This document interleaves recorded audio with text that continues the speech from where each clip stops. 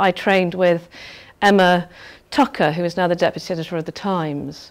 Those are quite useful contacts to have. You might not think it now, but some of the people on your course look around. Might be quite useful in the future. In the future, if you want to do PR or if you want to work. So also on my course was Louise Carpenter, who was the editor of the Telegraph magazine for quite a long time. And so I worked in journalism and freelance journalism for quite a long time. You were on the papers for how long?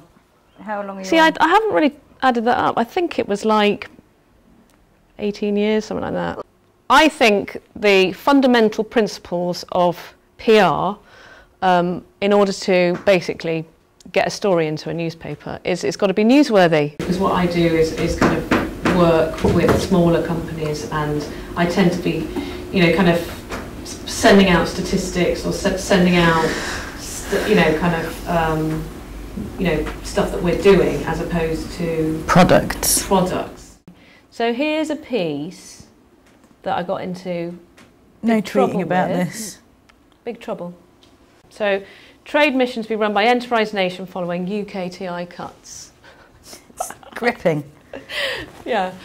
So this was a story that I wrote and I sold as an exclusive to Bexburn Calendar, who's a writer on.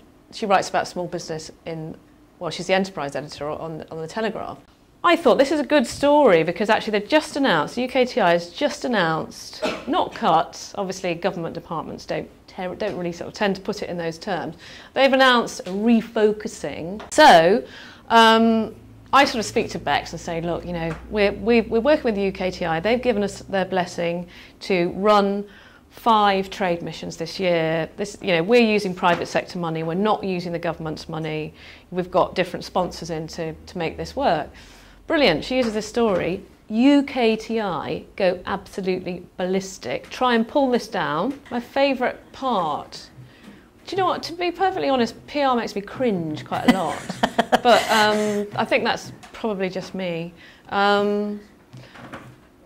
mean, I think you can be quite creative with it.